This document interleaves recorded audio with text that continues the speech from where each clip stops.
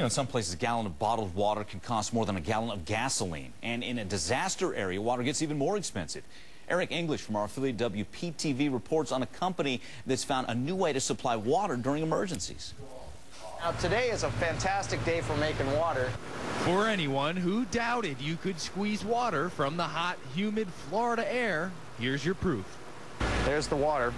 David Murphy says his company's found a way to pull more than 1,000 gallons of water from thin air. FEMA officials proudly displayed the latest in air-to-water technology, all mounted on a mobile platform, ready to supply fresh water wherever it's needed.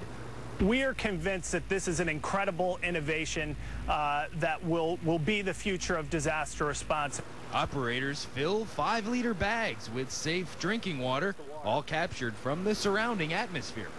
In conditions like today, you could easily make 1,000 gallons of water. How it's done is complex. It is not a giant dehumidifier like some people might think. This is a very different technology using what we call hygroscopic media. But the secret lies with lithium chloride, an extremely salty solution that draws the water molecules from the air.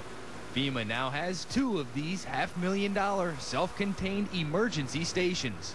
We can pre-position this machine right outside of a disaster zone and move it in immediately afterwards and begin to see it crank out up to 1,200 gallons of clean drinking water right away. For about 40 cents per gallon, the air-to-water process can be more cost-efficient than trucking in bottled water. We can make water out of the air, and because the technology, the water itself is very pure. FEMA officials hope they won't have to use these machines, but say they could be critical if a disaster strikes. And Eric English, again, we'd like to thank him for seeing an affiliate WPTV for that report. Now, the company Aqua Sciences is also under contract to provide water to U.S. troops serving in Iraq.